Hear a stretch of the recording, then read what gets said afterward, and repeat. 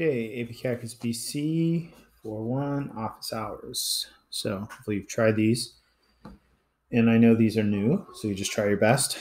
It's kind of an opportunity for you to kind of think about it. You could also check your answers on graphing calculator and polar mode. I'll show that on a couple of these. Now, this first one, this is usually, it's going to be R in terms of theta, kind of like these ones down here. That's usually going to be what's going to happen. But these, this is R equals 3. And so this doesn't involve theta, so that means the radius is always 3, no matter what the angle is. So when the angle is 0, the radius is 3. When the angle is pi over 2, the radius is 3. When the angle is pi, the radius is 3. 3, it's actually going to look like a perfect circle centered at 0, 0. So a little different than the circle we did in the notes. And this is on an XY coordinate axis. It might be good to label your axes values, since sometimes we're going to probably make them bigger or smaller. Now, if you're to check this on your graphing calculator in polar mode instead of function mode, you go to y equals. And if you just put 3 in here, window, we could do 0 to 2 pi. We could say -4 to 4, -4 to 4. And if you graph it, it is a circle. Now, you might be like, oh, that's an ellipse. Well, it's just because the axes are stretched further in one direction than the other. It's not a square screen, but it's a circle. Next one is similar in the fact that it's a constant angle, and there's no rule about the radius, which means the radius could be anything, but the angle always has to be pi over 4. Now, angle of pi over 4 is right here. So you'd be like, well, it's all the radii along that going out forever. And you might be like, it's just that, but it actually includes everything behind it also, because we can have negative radius, right? So the radius is from negative infinity to positive infinity, right? So it can be any radius, positive or negative, along that angle. So it's a line. Kind of interesting that this polar equation gives you a line. A constant angle in polar is a line. Okay, next one. Now, this has a couple different rules. I'd probably look at the angles first. So the angles are going from 0 to pi over 2. So it's just the first, this is quadrant 1. That's the first quadrant. All the angles in the first quadrant. And the radius varies from 1 to 2. So we could do that, 1 to 2. So it's going to be it's a constant radius. The constant radius of 1 from 0 to pi over 2 would be a quarter of a circle. And the constant radius of 2 from 0 to pi over 2 would be a quarter of a circle with the radius of 2. But then what we're saying is actually all the radii in between. So it's going to be like shaded. It's like a, and it's going to, so it's going to look like this. That's what that graph looks like. It's a quarter. It's like a little quarter of like a donut. Okay, next one. The angle is always pi over 2, which is right here. But the radius only goes from -2 to +2. The radius. Now, from 0 to +2, that would be this line segment. But because we have negative radius, that means we get the angles behind the radius behind it. So it's a line segment. So it ends at those dots, right? And that's pi over 2. So the 2 and the -2 don't have to do with y values. Those are radius. Those are values of a radius. Okay, next one, pi over 4 to pi over 3. Now, pi over 4 is like this, right? And pi over 3 would be kind of like that. And then the radius says it's all positive radius. So that means it's going to be all, and it's all the angles in between also. So it's going to go outwards. this way, and it's going to be shaded, and it's going to keep going forever. It's kind of this weird looking sort of triangular piece that goes out forever. It's not over here because it doesn't have negative radius. Okay. So that was pi over 4. That was pi over 3. And then it was all the possible infinite radii. Positive. Okay. Now these ones, we're doing some in class. You're going to start to get good at recognizing these shapes. We're going to talk about them a little more today, but I would make a table. We're going to talk about them a little more in the next lesson. And, you know, just these have been given restrictions. Now,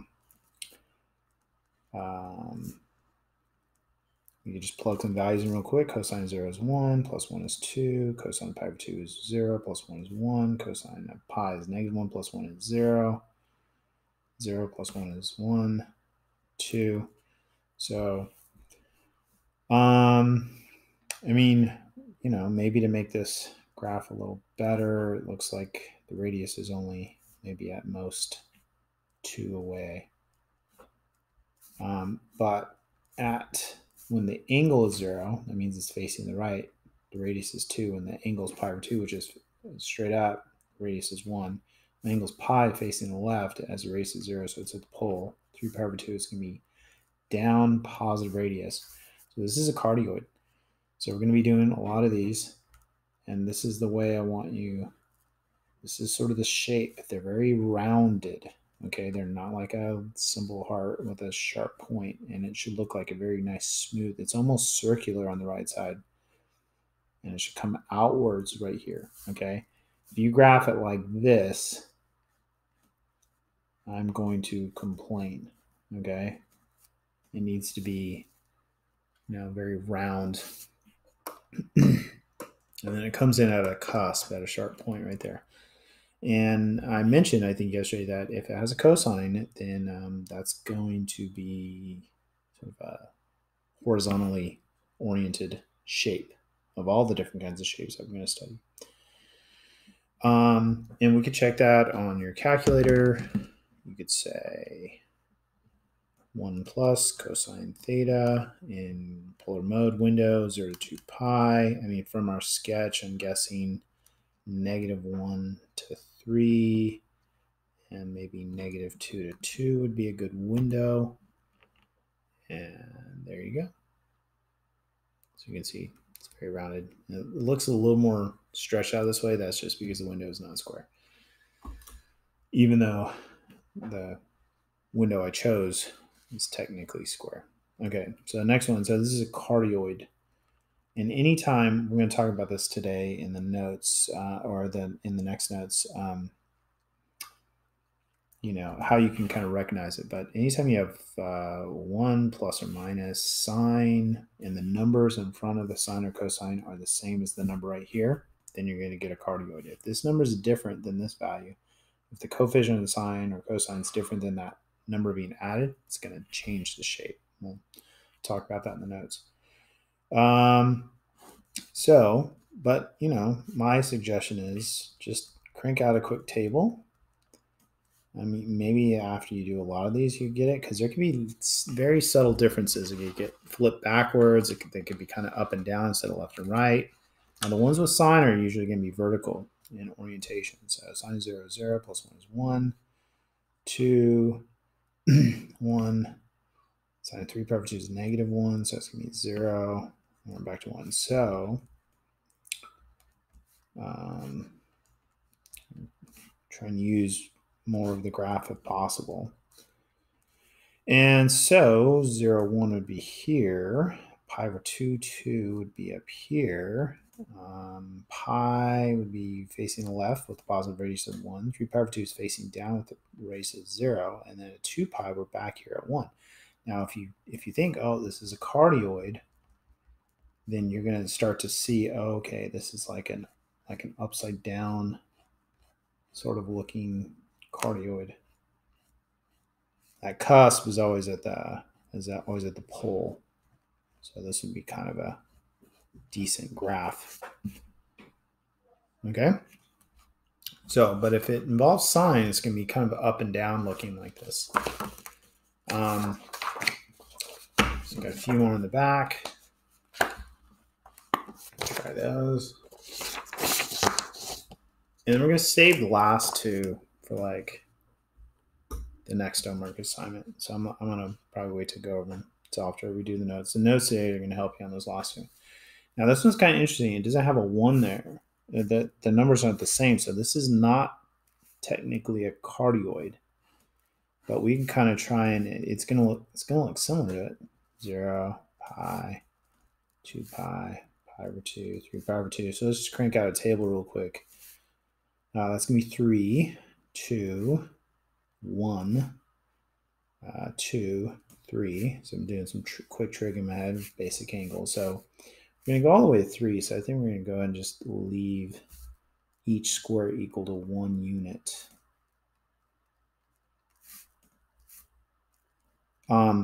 So at 0, we're all the way over here at 3. At pi over 2, we're up, we're at 2. At pi, we're facing left with a positive radius of 1. That's usually where the cusp is on the cardioid. And then 3 pi over 2, we're facing down with a radius of 2. So it kind of seems similar to the cardioid, except that usually this point would be right here. And that's really what happens here, is that it, instead of coming in at that cusp, it kind of looks like this. So it almost looks like a circle is kind of smashed in on one side. And we actually call that a convex limason. And a limason is sort of a name for pretty much kind of the whole group of shapes that use this kind of method. So, I mean, we could try it real quick. Let's see, 2 plus cosine theta. Probably go back to window real quick. X min maybe -2 to 4. Maybe -3 to 3. And there you go. Kind of looks like a circle smashed. I mean, this should, I think, yeah. So, anyways, convex limason. Next one, you might guess might be similar to that, but maybe the major difference between this one, remember all the cosine ones are always like horizontal, the sine ones are going to be vertical. I bet it looks like this, but it's kind of up and down instead of left and right. I'm not sure if it's down or up. Now, I wouldn't challenge yourself to try and memorize every possible detail of these before you graph them. Sine 0, 0, so 2, 3, 2, 1, 2. So again, I'm just going to make each square worth 1 unit.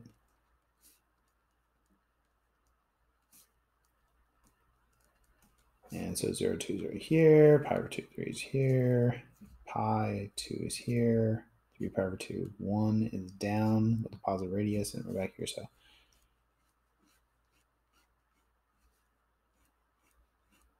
there you go, convex limason. Okay. All right, next one. Now, next one, the numbers are the same. So maybe that's going to just be like a cardioid, you know? Like the ones on the front, but there's a negative, so that's different. I'm not sure, you know.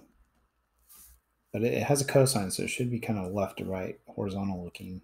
Cosine 0 is 1, so it's going to be 0, 1, 2, 1, 0. So I'm going to go with, let's make each square, let's make 2 squares each equal each integer. So 0, 0 is here, so it starts there, and then pi over 2, 1 is here. And pi is directly to the left with positive radius is 2. And you'll be, oh, that's a negative. Nope, the radius goes in the direction that the angle's facing. 3 pi over 2 is down 1, and we're back here. So this is, now you see that's the major difference on these last ones, is that point right there. That's where that cusp is. If it's at the origin, that's probably going to be kind of a cusp. And so, sure enough, it is a cardioid. And it is left to right in nature. The major difference between it and the one with the plus on number 6 is it's kind of to the left instead of to the right. So If the coefficients in front of this match that number, it's going to be a cardioid. And we'll kind of summarize that in the notes today, in the next notes.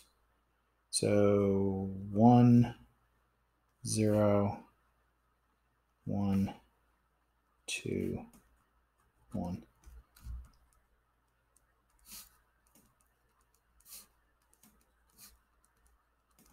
And so 0, 1, pi over 2, 0, pi 1, 3 pi over 2, 2. So there's your cardioid.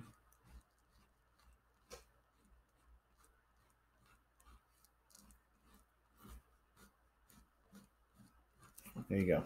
So like I said, we're going to save the last two for the next assignment. So there you go. I hope you're kind of getting the hang of just kind of exploring these shapes, and we'll talk about them a little more, get a little more specific in the next lesson.